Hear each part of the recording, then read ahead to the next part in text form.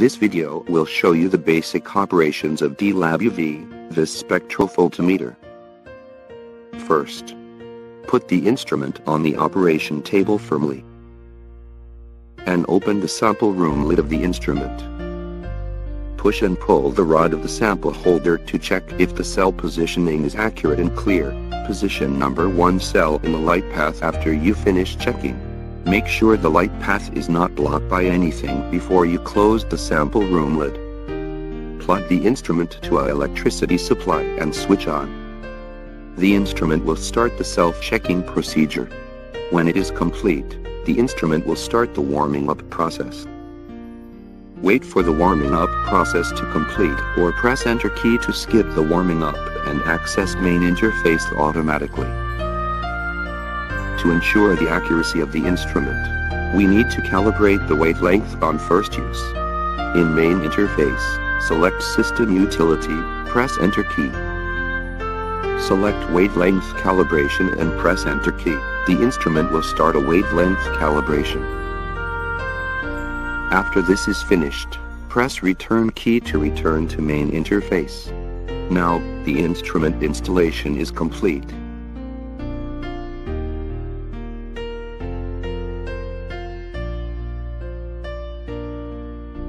Put the software that comes with the instrument into the CD-ROM.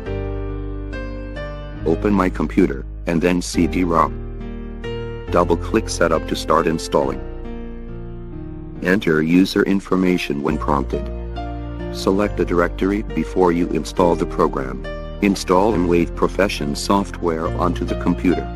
Make sure the instrument is disconnected with USB cable of the computer.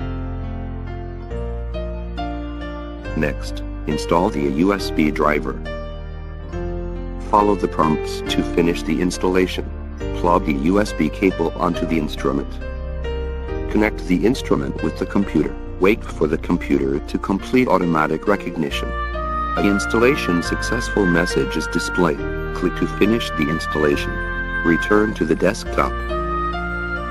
Plug in the software USB. Don't learn. Double-click the software icon on the desktop to run the scanning software. Click View on the menu bar, click Option and Communication tab, and then click Search.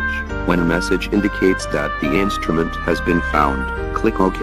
Now you can click the Connect, Release button in the top left corner to connect to the computer. When connected, the software will gain control over the instrument. Click this button again to give control back to the instrument. Quantitative measurement. Quantitative measurement is used to construct a standard curve with several samples of known concentration, and then calculate the concentration of a sample. For example, to measure the concentration of a sample according to the requirements. Click the Quantitative Analysis icon to access the Quantitative Measurement function. Click the Setting button on the shortcut toolbar to set measurement parameters. Select or enter parameters as required. Click the OK button to finish setting. Put the prepared reference and standard sample qubits into the sample room. Put the reference cube head in the light path first. Click the blank icon on the shortcut toolbar to do 0. Put number 1 standard sample in light path. Click the Measure button on the shortcut toolbar to measure it.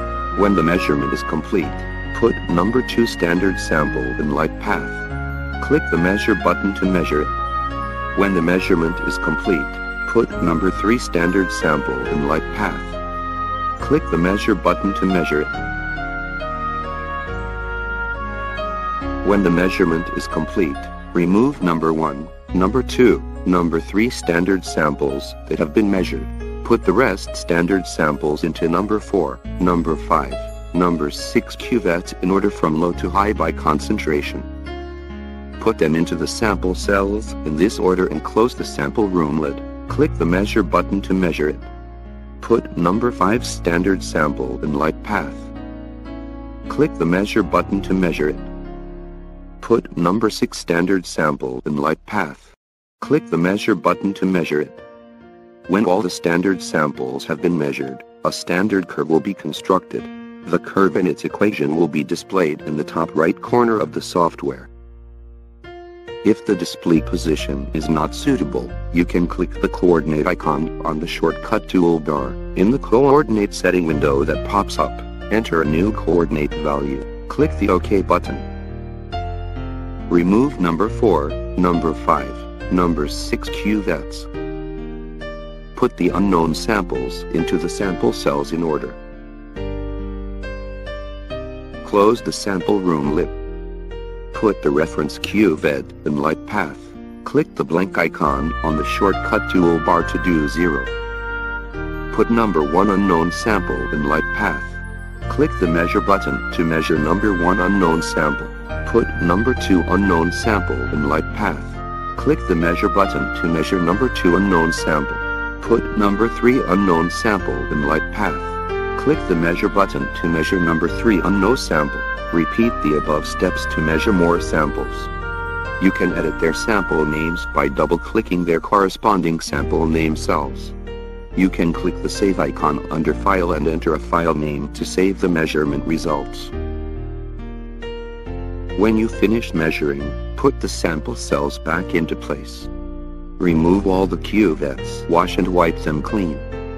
Kinetics measurement is used to measure how the absorbance and transmittance of a sample will change over time. For example, to monitor and record the absorbance change of a sample. Click the Kinetics Analysis icon to access the Kinetics Analysis interface. Click the Setting button on the shortcut toolbar to set measurement parameters. Select or enter parameters as required. Click the OK button to finish setting. Put the prepared distilled water and samples into the sample cells. Close the sample room lid.